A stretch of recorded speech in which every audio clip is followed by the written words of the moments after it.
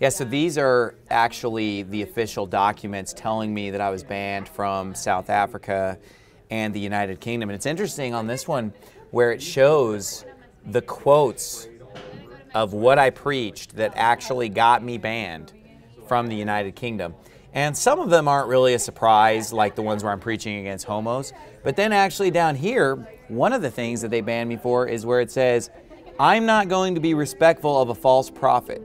This book, the Quran, was written by an illiterate false prophet who taught a false doctrine according to his own lust.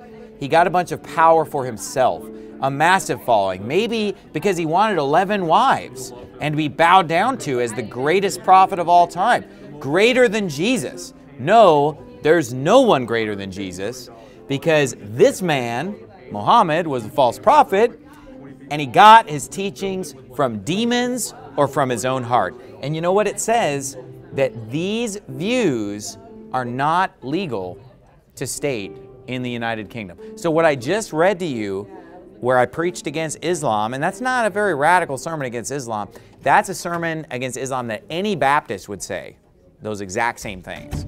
And yet it says that this is why I'm banned from the United Kingdom, among other things. And then one of the other things is where it says, I'm a whore, I'm on the pill, come fornicate with me. This is what birth control does to our society. It promotes whoredom.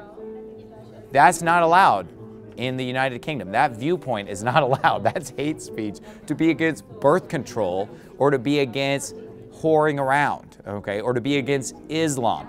So it's not just about the sodomites, okay?